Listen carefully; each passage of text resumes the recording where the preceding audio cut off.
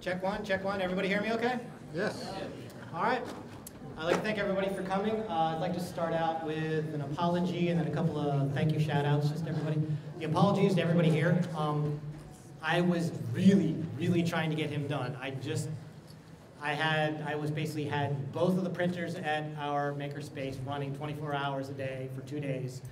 I got all the parts printed, but getting them together, I couldn't get them up to the level of quality I wanted, so I just decided to not bring it. And so I apologize that I couldn't have them actually running around and harassing you in person. I do have to give a huge shout out to the Dallas Makerspace.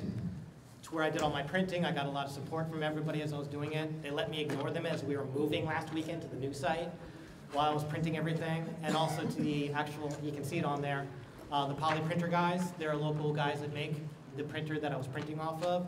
They've given me a hell of a lot of support. I couldn't have gotten as far as I have without them. And it's a rock solid printer. We've had one at our space. We have 2 of them.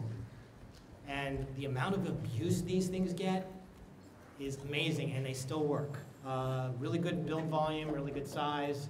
If you're looking into buying one and you have the dough, I would really recommend you looking at these guys, the poly printers. Okay, and I'll go ahead and start this. Quarter scale Tachikoma. Is anybody here from my panel that I did 2 years ago? Just a couple. All right. 2 years ago, I had a smaller scale version. He was probably finished only about maybe 6 scale. And that was just a laser cut masonite skeleton, no outside finishing. And he was rolling around. And I'd always wanted to get to this point, but I wanted to get a rolling chassis working. Well, I got there. Now I decided to upgrade. And this is pretty much what I've been going for, and I'm getting there. Just the level of quality is kicking me in the butt because I'm getting really OCD on stuff. But everything you see, for the most part, externally is 3D printed, except for this, which is PVC pipe, and this one ring around here, which is masonite. But otherwise, everything is 3D printed. This top dome, I'll go through it. This is 4 parts. The eyes each are 2 parts. This leg, which was printed on their prototype double wide printer, is 2 parts. It's a front side and back side. And everything's glued together, then loads of Bondo, loads of sanding, loads of primer, loads of sanding, and sanding, and sanding, and so on and so forth. Lots and lots of sanding, and wet sanding, and 1,000 grit color wet sanding. So, so 3D printing. Basic form, everything was modeled up in Lightwave. When I get this sucker all done, I am probably just going to throw everything up, the STL files and the Lightwave files up on Shapeways.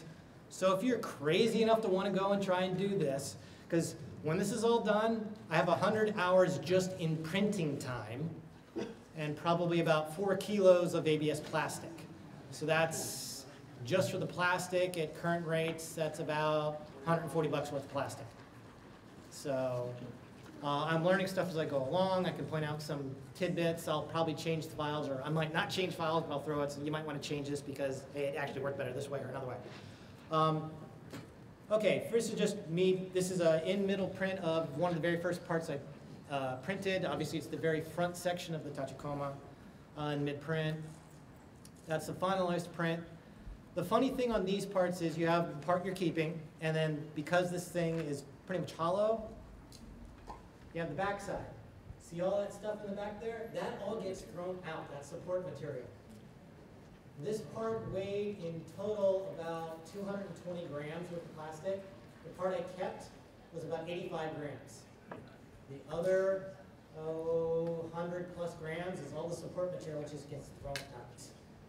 This is the reason why you want to buy cheap filament but quality filament, because you're going to be chucking some of it. Or you need to change how you're designing your print. The reason I did it this way is it's just like layers on a tree. You have filament layers that build up, and depending upon your orientation, the layers can get very tree barky, or they can be very thin. And with this orientation, there was a lot less cleanup involved. This is just the start of the Bondo sanding dance ad nauseum. I did a lot of wet sanding on this with ABS plastic. Everything's printed with ABS. I know you can do PLA, but we just don't use PLA at the makerspace. I have no idea how it will react to Bondo. ABS doesn't even work.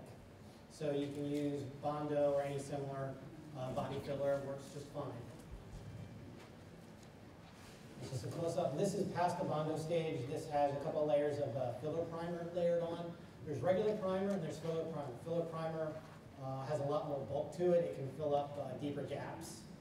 It also tends to sand very nicely. I've worked with a couple different brands. I've been using almost exclusively Duplicolor stuff for auto body. It's more expensive. It's like $7, $8 a can compared to the Rust-Oleum filler primer, which you can get at Home Depot, which is like $3.50. There's a reason it costs twice as much. It sands a lot nicer.